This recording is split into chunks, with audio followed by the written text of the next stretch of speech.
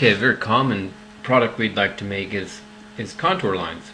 So again, we have our sample data here. We're going to go to the Arc toolbox, into Spatial Analyst, and then into the Surface sub toolbox.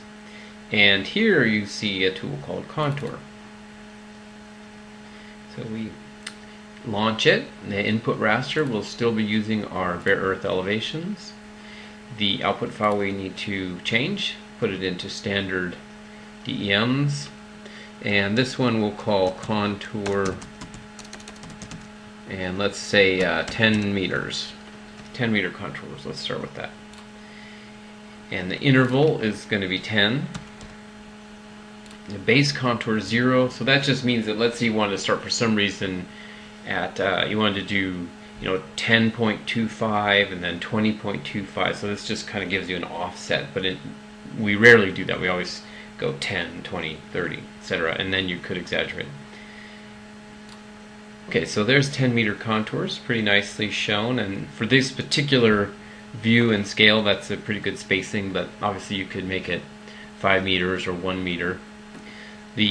Probably the one thing you might want to do is if you want to label those contours. So let's right click on our file. Now it's a polyline file or shape file, properties, and we want to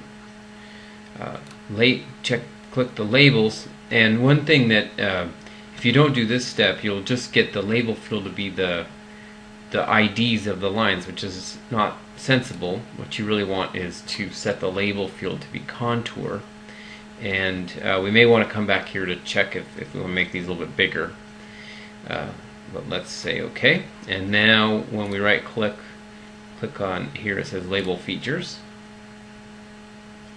and it's kind of hard to see the label, so maybe we need to go back, properties.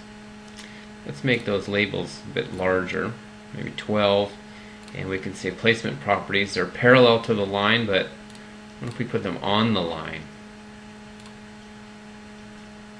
Let's try it. And so you see there the contours are labeled. It's not too bad. ArcGIS contour labeling is not always the most thrilling, but it gets the job done.